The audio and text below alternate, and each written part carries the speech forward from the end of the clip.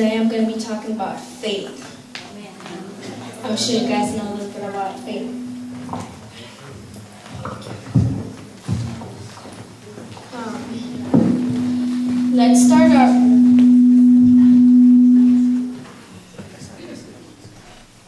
Let's start with reading Mark 5.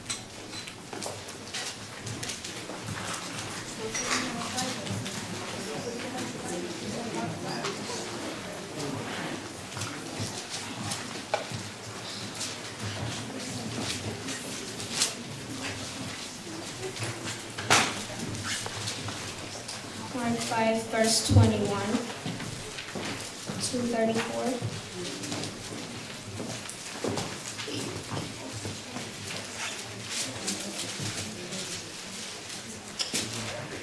It says, when Jesus had again crossed over by the boat to the other side of the lake, the large group gathered around him while he was by the lake. Then one of the synagogue rulers named Jairus came and seeing Jesus, he fell at his feet and pleaded earnestly with him.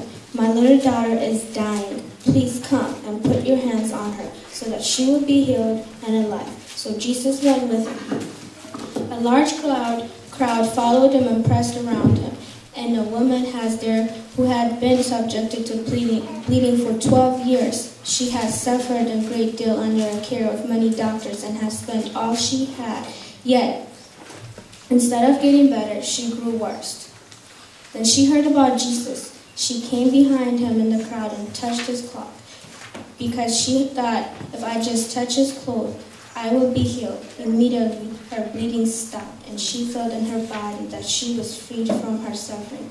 At once Jesus realized the power had gone out of him. He turned around in the crowd and asked, who touched my clothes? And you see the people crowding against you. His disciple answered, and yet you can ask, who touched me? But Jesus kept looking around to see who had done it. Then the woman, knowing what happened to her, came and fell at his feet and, trembling with fear, told him the whole truth. He said to her, daughter, your faith has healed you.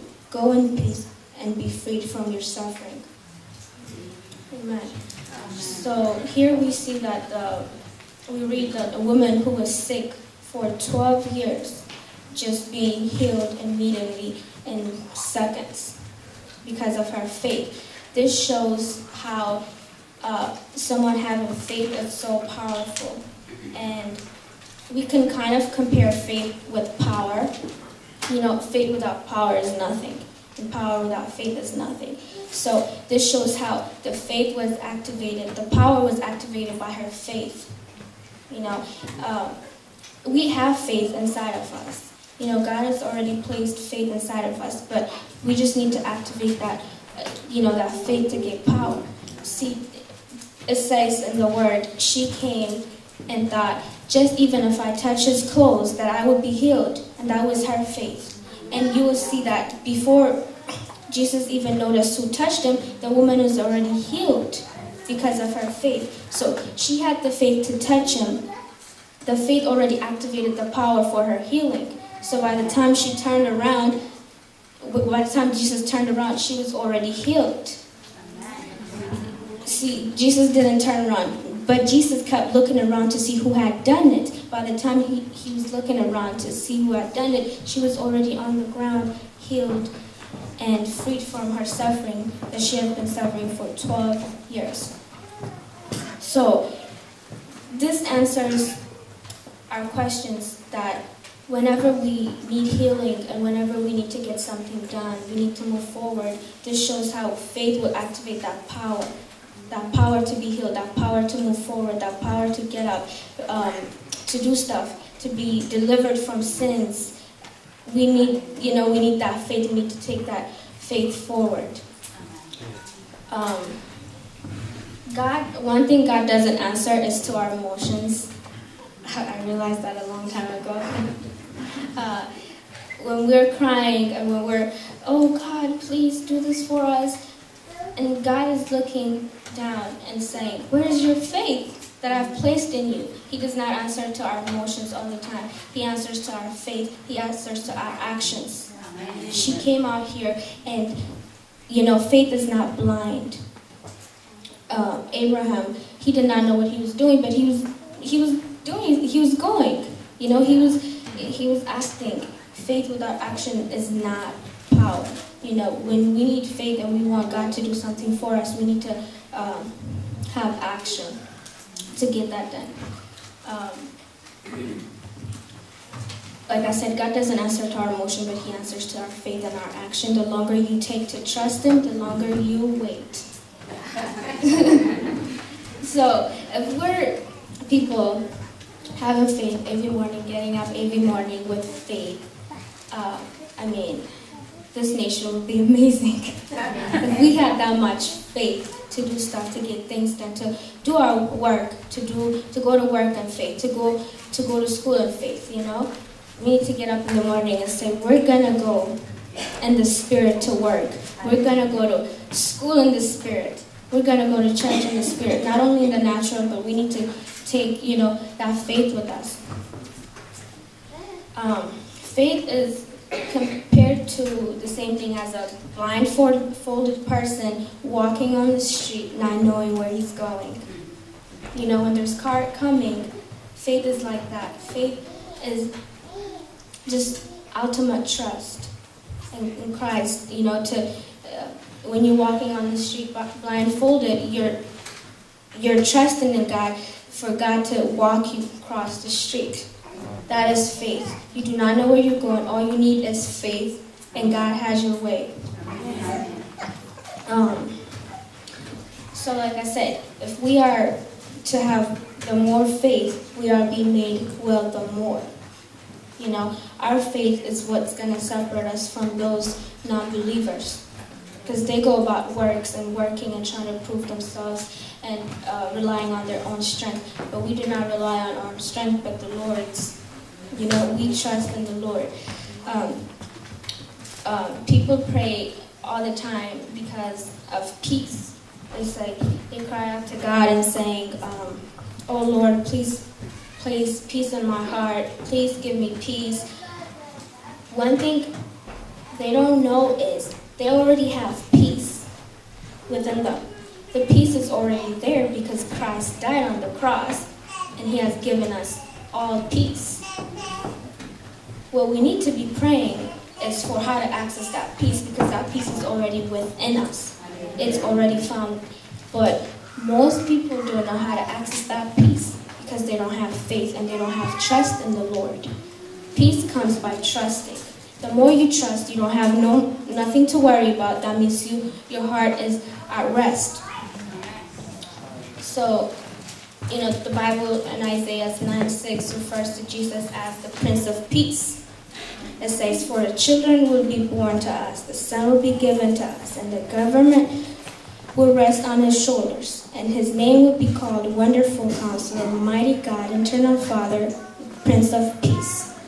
So, that peace in life, we get it by believing in the Lord and having faith and taking that one step. You know, the more we trust, God will never put us to shame. The more we trust, the more we will have that peace. We'll access that peace. So don't pray for God give me peace, because we got the peace.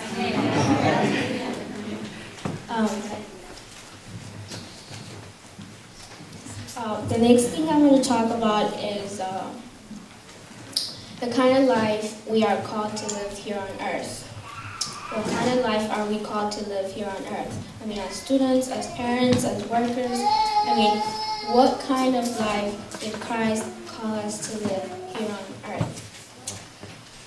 Through faith, we are called to live. We are not called to live ordinary lives, but extraordinary ones for Christ. We are not ordinary people because we have been chosen by God. Amen. So we need to stop living ordinary. Every day waking up, we are different. And when we go to work or when we go to school, our neighbors or, you know, our coworkers, our bosses, do they know we are Christians? Do they know we represent the kingdom of God? Or are we just, you know, getting up every morning and struggling and complaining? Is that the kind of life we're supposed to be living? Are we supposed, Because God has placed us here to represent Him. Believe it or not, we are His, His calling. We are supposed to represent Him. We are supposed to prepare the way of His kingdom to come down. He has nobody. He has us here on earth. And our job, our purpose here in life is to represent Christ. And we represent Christ not living ordinary lives. We're not supposed to get our ideas from the world, people who are not saved. We're not supposed to get our ideas from TV. We're supposed to be getting ideas from Christ. That comes only from meditating on the Word and praying. So, Matthew 5:14, here he talks about, you are the light of the world. The city on a hill cannot be hidden. So we are to live that extraordinary life, and we are supposed to build our house on top of the hill so we can shine. So everybody who's passing by can see that house on top of the hill with a light. So just everything in our life, we have purpose. Not only plans, but God has purpose. He knew us. Jeremiah 1:5 says, before I formed you in the womb, I knew you. Before you were born, I set you apart. I appointed you as a prophet to all nations. So before we were even born, we were supposed to represent Christ. That's His purpose for us. Everybody's gift is different, but there's a purpose.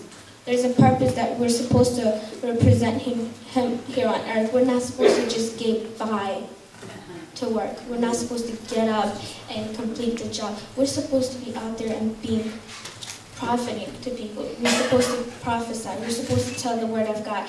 We are supposed to tell our co-workers and our friends and neighbors, and not only tell them, but show them by the way we live.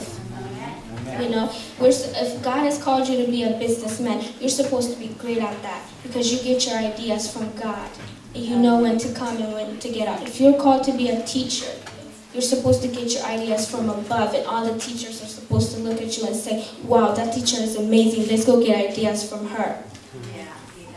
If you're called to be a mother, you're supposed to be the best mom in your neighborhood, and all the moms are looking at you and saying, I want to work with. If you're supposed to be a student, you're more accountable. You're supposed to get up and study and show all the kids that you are extraordinary and that your faith is in the Lord. And this is the kind of life we're supposed to be living in whatever we are called to do. For all the things, God has a plan and a purpose and a way that He has set before, like I said, before we were even born. He has a plan, and that plan only comes from knowing God. You do not know what your destiny is unless you read the Bible, and God will speak to you through your heart, and He will show you. Our main calling is to find that purpose in life. That's our main calling. Our main calling is to know Him and to find that purpose and to live that destiny. There's a lot of people who are Christians that are Christians, but they're not living according to what they're called. And they miss the chance. And God is sitting there and saying, wow, there is this job that you need to complete, that I formed you and I made you for, and you're not completing this job. So somebody else, He's going to send somebody else to complete the job, and you missed out. Because all your blessings, all your happiness were supposed to come through that purpose that you were formed to be. And God will complete the job, whether He uses you or not. His word will be fulfilled. But is it a matter of responding to God? It's never too late. God is a God of first chances, second chances, third chances. He gives chances. It's never too late to turn around and ask God, what is my purpose? Is it only to get up in the morning and to go to work? What is the purpose? There's people who are educated, but they're not working in their field because their calling is different. Their calling is to simply maybe be a missionary, maybe serve the Lord. So you gotta find that specific purpose that you are called to do. And to do, like I said, to find that purpose, you need that faith. that activates that power, that activates it all to lead you to the direction. And you need faith every minute, every step. And God want to see. Sometimes He doesn't tempt us, but He tests us, and He sees how strong we are, how much we trust in Him, and how much our faith is in Him. He doesn't want people that are weak. He wants people that are bold. And if we're all supposed to be standing up in Christ, if we have faith, we can change nations. Imagine if everybody have faith and that much trust, and is getting their power and their calling from God. I mean, we're going to be like, the world is going to come running to us and to get, what is it? What is it? I mean, there's this Hollywood producer. She was a Christian woman. And all the Hollywood producers used to come to her. They're like, what is the newest thing? They used to get their ideas because she was so good. Because she gets her ideas from the Lord. And that's how we're supposed to be. We're not supposed to be influenced by this world. And lastly, I'm going to talk about deliverance from living ordinary lives to living extraordinary lives. How that comes about, preparing God's coming. Are you prepared for Christ to come? Because we're all going to be called accountable. We're going to be accountable of the way we lived here on earth when we go in front of Christ. He's going to ask us, where were you when I given you all that time, when I given you all the health, and I given you all the resources and the financial support? Where were you? I was after you. Did you represent me? Did you tell that friend that you had that was suffering? Did she even know that you believed in Christ? So we're supposed to stand up. We're supposed to be bold. I mean, sometimes people would not agree, but we're still supposed to preach the gospel whether they agree or not. Our job is to preach it. We're an instrument. He's going to use us to preach it, but it's God that will change someone. Our job is to preach. Our job is not to change hearts. That's His job. But we're still supposed to be preaching. I know in Matthew 25, it talks about the 10 virgins. The 10 virgins who, I think, there were 10. 5 of them they were ready. 5 weren't. And this can be taken similarly as 10 Christians. 10 Christians. 5 were ready, 5 weren't. It shows how 5 of the virgins were ready to, they were waiting for their husbands, and they had extra oil for their lamps. So the other 5, they were still believers. Just like some Christians, they still believed, they were not ready. They were not ready. That means they were not representing Christ. They were just getting up every day, lukewarm Christians. The Bible says there's no lukewarm, there's no middle, whether you're with Christ or no. Otherwise, you will get left like these brides did. They were Christians, they were all virgins. That represents that they are all Christians. But half were ready, half weren't. Half were ready to go with their husbands, ready to go with Christ. So, yeah. The Christian who wait on God by praying and fasting and reading the Word of God will find it.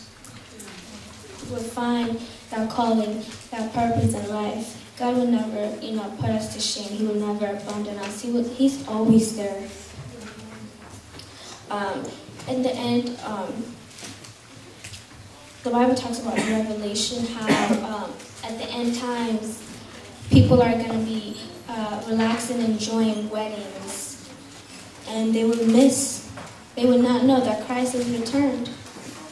They would miss, because they're too busy attending too many weddings, enjoying themselves, instead of praying and going in revival and welcoming Christ back. So we need to check ourselves. Paul says, test if you are in faith. Examine yourself if you're in faith. You need to sit down and examine yourself. Are you in faith? Are you going to be that one of the 5 brides that are going to be, that are going to be going? Or are you going to be the 5 that will stay? So we need to examine ourselves. For those who love, God works everything out for the good. It doesn't matter how late it is. It doesn't matter if you're lacking faith. It doesn't matter if you're behind. God is God of chances. Amen. He gives multiple chances, chance after chance after chance.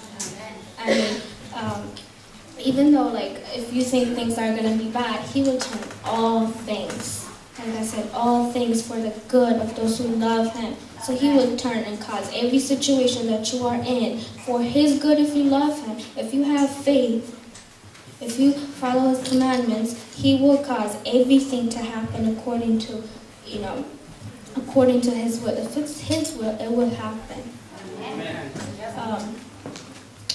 Life is about letting the Holy Spirit discipline us until Christ returns. It's an ongoing discipline. Nobody's perfect. Nobody's perfect. It's constantly, there's always something new to learn about. There's always something new to learn about. But if you stayed in the Lord for many years, and for somebody who did not stay in the Lord for that many years, you can see the difference. Obviously, there's this ongoing discipleship that happens. Discipleship starts from, reading the Word of God and praying. It can also be transferred as discipline in our actions in our lives. Are we just taking from people? Are we actually giving? Because people see our actions. When I say live an extraordinary life, it's not only about, being great. It's about being great in your actions and the way you live your life. Are we on time? Because I'm a victim of that. I'm trying to improve. I'm trying to work on that. Are we on time? People see that. People see, are we on time? That will minister to them without you even saying anything. That will minister to them. One time, and I'm going to use an example in college, that sometimes the work can be stressful. There's a lot of things to do. People were pressuring me in the class to take an online exam with them, to do the exam together. It was an online off-class exam, and I was really pressured. I didn't really have time to study for the exam because I've been preparing for other exams. So people were like, "Oh, we can get together. We can take this exam together." And I thought about it. That's cheating. I can't do that because that would be cheating. It's not my effort being put into this exam. So they were pressuring me, "Oh, Kenan, come on, let's take it." Thought about it, and I said, I'd rather fail the exam than cheat. Cheat on this exam. I am not gonna cheat. And I said, no, I'm not gonna take the exam with you guys. I'm gonna do it myself. Even if I fail, I will fail. God sees everything and He will work it. Even if I fail the class, He will work all things. Because the door that is open for me is only for me. The door that's open for you is only for you. Amen. Nobody can close that door. Yes. So whether you fail the exam, but at least I did it honest. Nobody can take any place that see. So one of the guy that was pressuring me to take the test, that really, ministered to him. I'm like, wow. She'd rather stand for the kingdom of God than just cheat. So little things we do, little things we stand for, will minister to people, whether we see it or not. When we're on time, when we're being honest, when we're honoring others, the little things, when we're ready to take the ugliest job, in our churches, in our schools, in our workplace, in our families, when we're ready to take that little, dirtiest job ever, that is ministering to somebody out there. You do not see it, but God works through things like that. God would cause it to work. God is able to do all things. He is able. So, honoring, when we're honoring other people, honor comes from discipline and leading a humble life. It can be explained as when you first come in a room or in a show, are you first to take that best seat in the room, or are you supposed to take the back, the most, horrible seat in the back? Honor is like when you take that horrible seat, when you come into a show, or when you come into, when you take that horrible seat, letting other people, honoring other people to take that first seat, that's humbleness. And honor comes from humbleness, because when you're humbling yourself, you can only go above. That's honor. You can't, when you walk in the room and you take the best seat, you can't get honored, after that, because you already have the seat. But when you take the dirtiest, the dirtiest jobs in the last seat, you can only go higher from there, from humbleness. And humbleness, I'd rather take the honor that I get from Christ, because we should not be honoring ourselves, because there's no point. Honor only that comes from God is good. So it's taking that ownership and humbleness life that comes from Christ. So how do we stop living ordinary and live extraordinarily? It's no special. It's nothing more than reading the Bible, reading the Word of God, and praying and fasting and having faith. And that's the only way you can access that kingdom life. Because we are supposed to live. The kingdom of God is already here on earth. Because Christ died, it's already on earth, and we're supposed to live in that kingdom. We're not just supposed to be talking, and we gotta watch out sometimes the way we speak, because we can really call things to existence. If we're negative, the Bible says the heart speaks out of the abundance of the heart. The mouth speaks out of the abundance of the heart. So the heart is always speaking what's inside. So if we're always complaining, if we're always being negative around other people, it's always, I'm tired, I'm sick, I don't want to go, to work, I don't want to do this. No. God did not call us to be complaining. He called us, even through the hard times, He called us to stand out, to live that extraordinary life. We're not supposed to complain. If we have some concerns, we need to pray. Amen.